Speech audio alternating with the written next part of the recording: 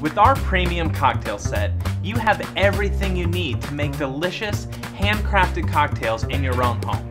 I'll show you how to shake a great cocktail, exactly when you're supposed to stir cocktails, and then I'll show you how to take a simple recipe and make it totally your own.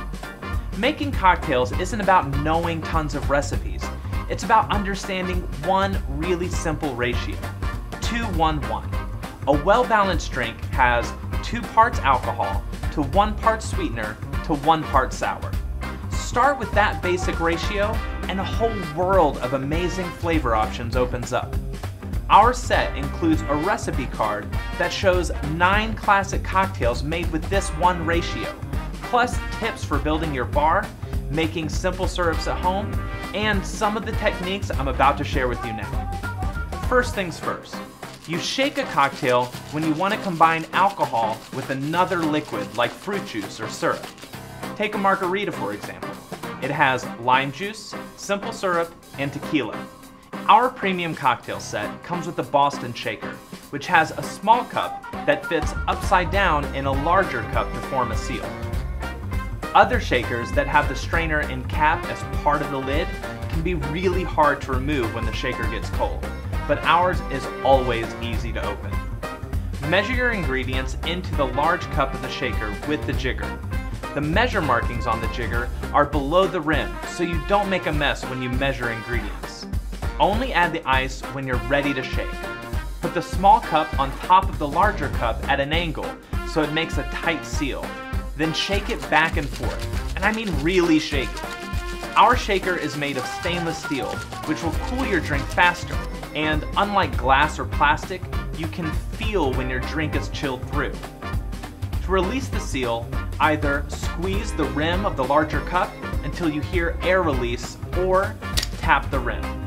Then place the strainer on top with your index finger, keeping it in place, and pour out the drink. It's that simple. So when do you stir a cocktail? When combining different types of alcohols like gin and vermouth for a martini. Stirring keeps these drinks from getting too watered down while still cooling the drink. You want the back of the spoon to run around the side of the cup. Don't grip the spoon too tightly. You'll notice the spoon rotates in your hand as you move it around the cup, so let it do the work for you. The handle of the spoon is spiral, so it twists easily in your hand. Plus, the bowl of the spoon is exactly 1/8 of an ounce, so it's great for measuring syrups or liqueurs. Muddling is a great way to personalize your drink. It's all about adding fresh ingredients like herbs or fruit to a simple drink, which tastes a lot better than flavorings you get from the store. And you know what's in your drinks. To muddle, put fresh herbs into the large cup. I like to add my sugar at this point too, because it draws out some of the moisture in the herbs. Then press the muddler into the mint. When you muddle herbs, you don't need to go overboard.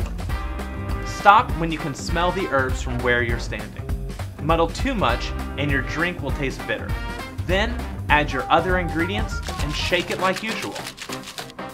For a mojito, I'll pour it over crushed ice and garnish it with a few extra sprigs of mint.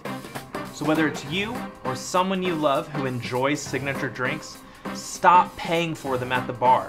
Use our premium cocktail set and make them at home instead.